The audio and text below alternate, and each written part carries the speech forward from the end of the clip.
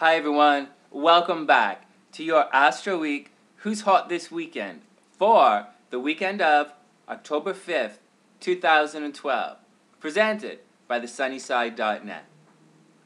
First, happy birthday Libra.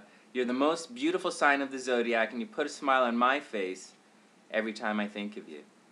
Wishing you an absolutely beautiful new year. Alright guys, here we go.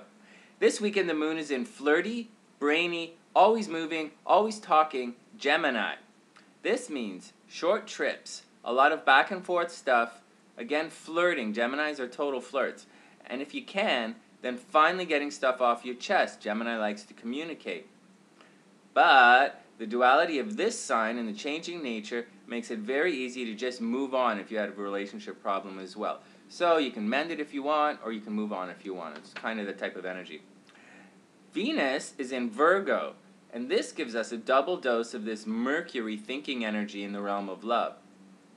Virgo is all about thinking, lists, details, physical health, and they're known as a nitpicky sign who complain a lot.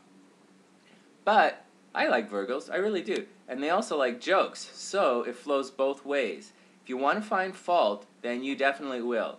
If you want to mend something that's gone off track in your relationship, you can do that as well. Seduction tip. Say something nice about something small. Think detail. Hint, those are nice earrings.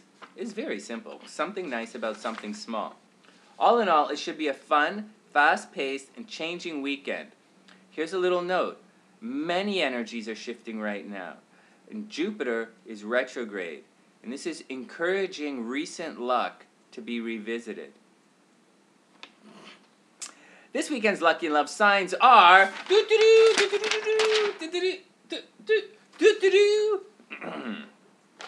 Gemini and Sagittarius, with Virgo and Pisces heating up fast.